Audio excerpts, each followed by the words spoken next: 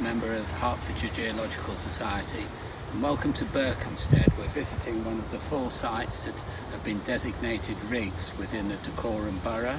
We're on Castle Hill and we're looking at 4 handsome blocks of Puddingstone and Stone.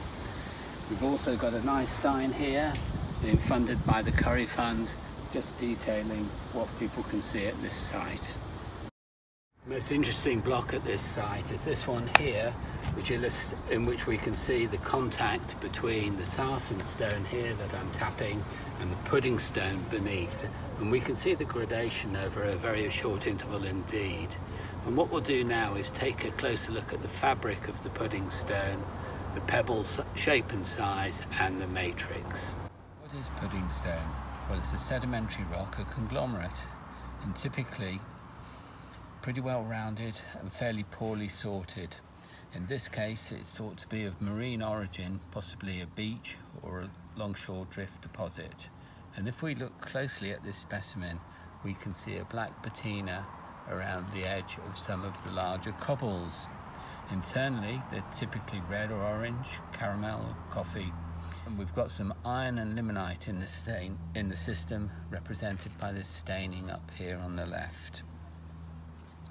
The pebbles are material eroded out of the chalk. They've subsequently been deposited in an environment, the origin potentially beach or longshore drift deposits. And this was during either the formation of the Upmore Formation, the late Paleocene, or the Redding Formation in the early Eocene, about 56 million years ago.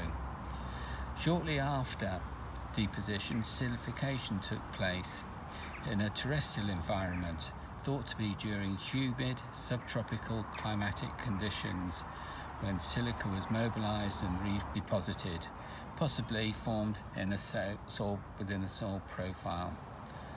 These blocks extended up a sub-Paleogene erosion surface, now exposed as a 6-degree dip slope of the Chilterns. These blocks have moved down the slope at Castle Hill from the plateau in the north into the Bulbourne Valley. Thank you for watching. More detail on this enigmatic rock can be found on the Herts Geological website or within the pages of the Hertfordshire Geology and Landscape book edited by John Catt. Thank you.